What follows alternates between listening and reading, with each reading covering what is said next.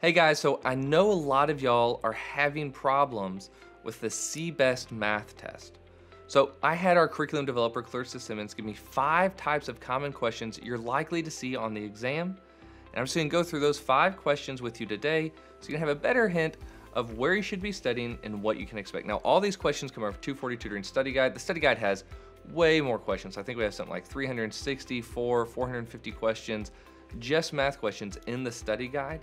So this is just a small sampling to give you a better idea of what and how you should be studying. So we're just gonna sit down. I've got my computer, it's this silver bar right here at the bottom of your screen. I'm just gonna read you through some questions that are straight from our 240 Tutoring Study Guide. And these are common types of questions you'll see on the Praxis core. Let's go question 1.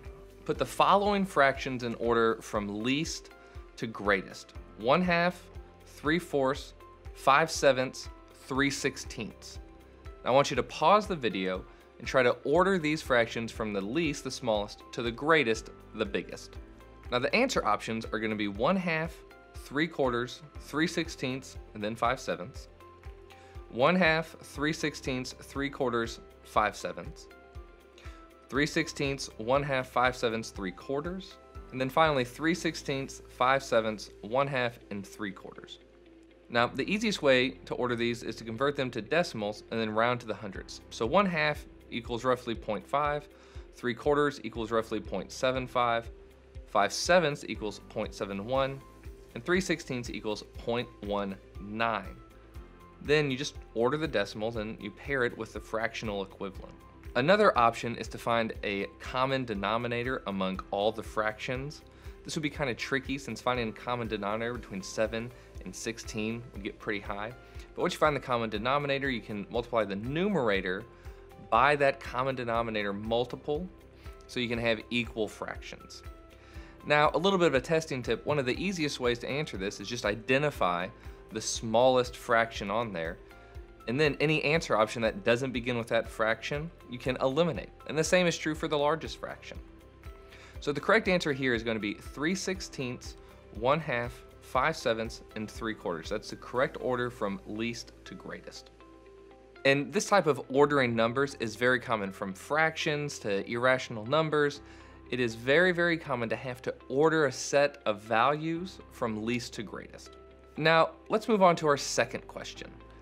If x is between 10 and 20, and y is between 100 and 200, x over y must be. Now I want you to pause the video for a minute, think about it. It's always a good idea to try to answer a math question prior to looking at the answer options if you have time and you feel comfortable doing so. So the answer options are going to be 1/10, 1/5, between 1/20 and 1/10, or between 1/20th and 1/5. Now pause the video and take a minute to find the correct answer. Now, the correct answer is between 1/20th and 1/5. Now, the least number will result from the smallest x value over the largest y value. So this will be 10/200, which equals 1/20th. The greatest number will result from the largest x value over the smallest y value. This will be 20/100, which equals 1/5. Let's move on to the third question. Now, the graph on the screen shows the approximate population of the United States beginning in 1970. Assuming the population trend continued in the same manner, what would be a reasonable estimation for what the population of the United States was in 2010? So the answer options would be 290 million, 270 million, 260 million, 250 million. Now, take a minute, see if you can figure out the correct answer. The correct answer is going to be 290 million. The population increases about 20 million people per year every 10 years. So if you look on the graph, the estimated population in 2010 would be 290 million. All right, let's look at the fourth question today. The west wall of a square room has a length of 13 feet. What is the perimeter of the room?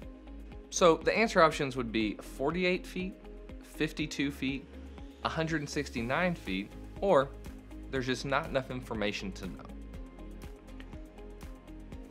The correct answer is 52 feet. A square has 4 sides of equal length. So the perimeter is the total distance around an object. So to find the perimeter of a square, just follow the formula, P equals 4S, where p is the perimeter and s is the length of a side. In this case, p equals 4 times 13, which is 52 feet. Now, let's look at the last question. If 4x minus 5y over 2 equals negative 10, and x equals 5, then what is the value of y? Now, this is a very, very common question. You are almost guaranteed to see at least one question, probably multiple questions like this on the exam. And essentially, it's solving for some sort of variable. Now, you'll have to reorder or balance the equation to isolate the variable and get the remaining value. So take a minute, probably get a piece of scratch paper out, and let's see if we can work through this together.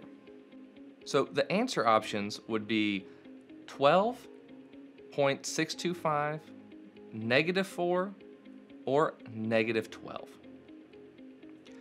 Now, to answer this question, we begin by substituting in the value of 5 for the variable x in the original equation. So this is going to give us 4 times 5 minus 5y over 2 equals negative 10. So simplification of 4 times 5 can be performed so that the equation simply becomes 20 minus 5y over 2 equals negative 10. Next, 20 can be subtracted on each side of the equal sign in order to get the variable y closer to being alone. So this is going to look like negative 5y over 2 equals negative 30. Next, either the 2 can be multiplied to each side of the problem before negative 5 is divided on each side, or else the fraction negative 2/5 can be multiplied on each side of the equation in order to cancel out the negative 5 over 2 that is multiplied by the y. So we're just trying to balance the equation.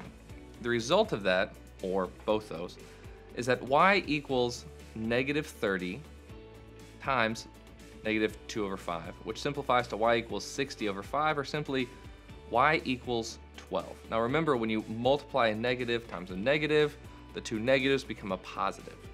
So those are 5 types of questions you'll likely see on the exam. So when I say likely to see on the exam, you're not only going to see questions very similar to this, but those concepts are going to keep coming up. So make sure you're familiar with these concepts, and if you have any questions, leave a comment below.